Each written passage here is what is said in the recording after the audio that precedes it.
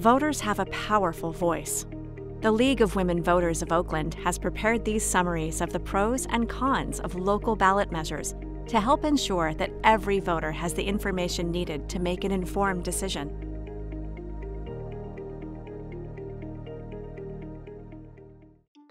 A significant portion of the City of Oakland's operating budget comes from real estate transfer taxes, paid by buyers and sellers of real estate. Currently, the tax rate is flat rather than graduated or progressive.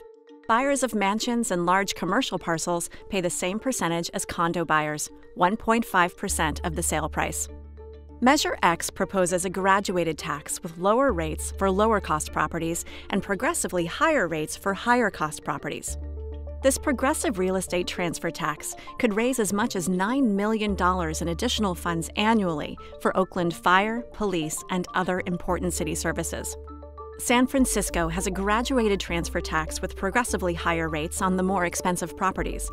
Voters there approved ballot measures during each of the past 3 elections that further increased the tax on the more expensive properties. Nationally, many cities have higher transfer taxes than Oakland does. This measure lowers to 1% the transfer tax for properties valued at $300,000 or less. It maintains the current 1.5% tax rate for properties between $300,000 and $2 million.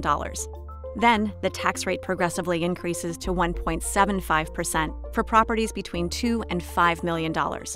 Properties valued over $5 million would be assessed the top tax rate of 2.5%.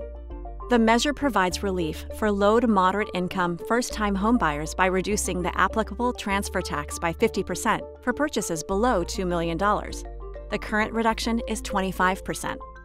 Also, the measure proposes a 1/3 reduction in the transfer tax for low and moderate income buyers who perform seismic retrofits or install solar energy panels.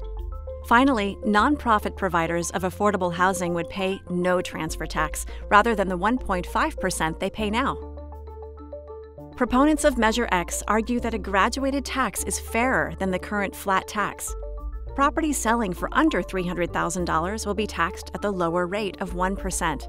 Low and moderate first-time homebuyers will receive a discounted rate, and partial refunds will be available for seismic retrofits and solar energy installations.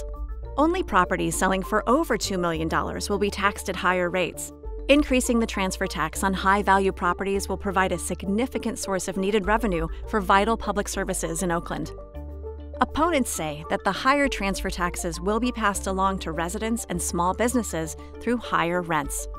They also say that new revenues will only be used for more bureaucracy. It is up to the voters in Oakland to decide on this measure.